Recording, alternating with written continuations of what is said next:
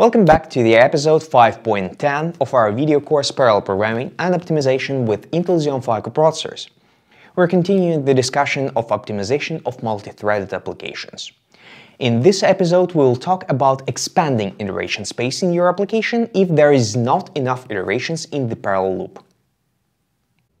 As mentioned earlier, one of the challenges with the optimization of multi-threaded applications is having enough parallelism in the software to utilize the tens to hundreds of logical processors supported by Intel parallel platforms. Naturally, to have enough parallelism, the problem must be large enough. In addition to that, the balance between different levels of parallelism, MPI process, OpenMP threads, vectorization, must be chosen so that none of the parallel layers is undersaturated. To illustrate this problem, we will optimize the microkernel expressed by this equation. We have matrix M, and for each row I, we will sum the elements in all columns of the matrix and write the result into the vector S. In other words, we sweep along the rows of the matrix, computing the sum.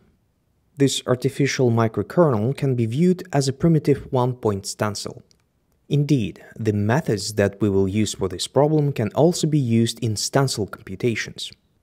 It is trivial to construct a thread parallel and vectorized code for this kernel as shown here. The outer loop iterates over the rows of the matrix, and we parallelize this loop across threads with OpenMP. The inner loop iterates over the columns and performs the summation into a thread-private container sum. This loop is going to be automatically vectorized. However, the problem that we want to illustrate occurs when the outer loop has just a few iterations. To exaggerate the problem, we choose the number of rows, m, equal to 4, while the number of columns is in the hundreds of millions. So we're dealing with a very short but wide matrix. We will see later in the course that situations with too few iterations in the outer loop often arises after another optimization, loop tiling, which is usually implemented for memory traffic improvement. If we run this application in the performance analysis tool Intel VTune Amplifier XE, we will see the following picture. The horizontal bands are the timelines of different OpenMP threads. We want to see brown color regions, which means useful computations. We don't want to see orange, which means spinning and idling threads. What we actually see is that 4 threads are performing work while all other threads are sitting there doing nothing. We need to fix this situation. It seems that there is not enough parallelism in the outer thread parallel loop, but there is a lot of parallelism in the vectorized inner loop. Can we assign more parallelism to the threads and less parallelism to vectors? Indeed, we can do this. And once again, the programming technique called strip mining will help us with that. This code shows the optimized version of the matrix sweep microkernel. It is a little more complex than original code. To understand what is happening, let's start with the innermost loop. The innermost loop in J is vectorized, and it has 1024 iterations instead of the 100 million iterations in the original code. To process all the elements that we have in the matrix, we also have a loop in J, which iterates with a stride of 1024. As you can see, what we did is we strip mined the loop in J. Finally, the outer loop is in I as in the original code. But another very important difference is how the loops are parallelized. The statement pragma OMP parallel 4 has clause collapse 2.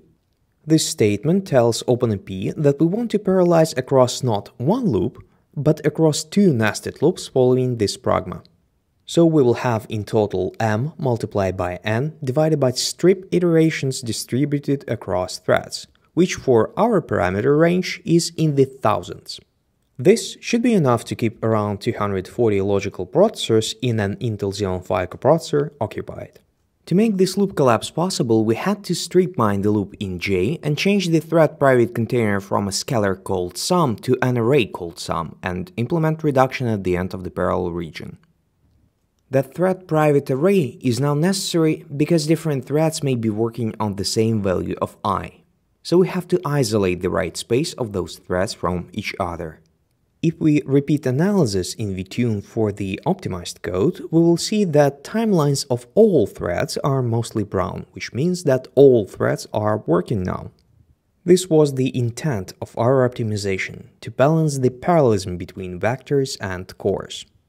Performance measurements that I will show in a minute confirm that this is a highly efficient solution. However, before we view the performance numbers, I want to mention that one could attempt other strategies for expanding parallelism. For example, because the inner loop has a lot of iterations, we could try to move the OpenMP pragma down to the inner loop. Alternatively, we could try to collapse loops without strip mining the loop in J. Both of those strategies are not optimal. It is evident from the performance results. You can find detailed explanation for it in our book. Finally, here are the performance measurements. We report them in units of gigabytes per second because it is obviously a memory-bound application. The first set of bars is the initial code where only 4 threads are working. The last set of bars is the code with strip mining and loop collapse.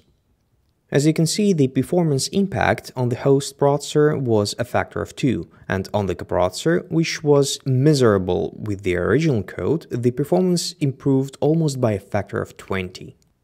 In the end, the Xeon Phi native application performs more than twice as fast as the host application.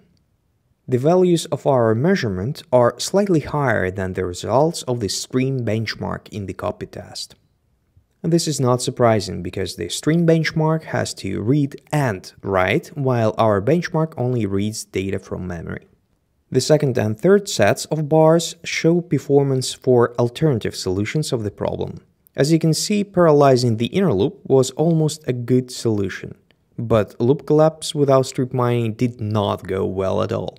Refer to our book for more details on those measurements.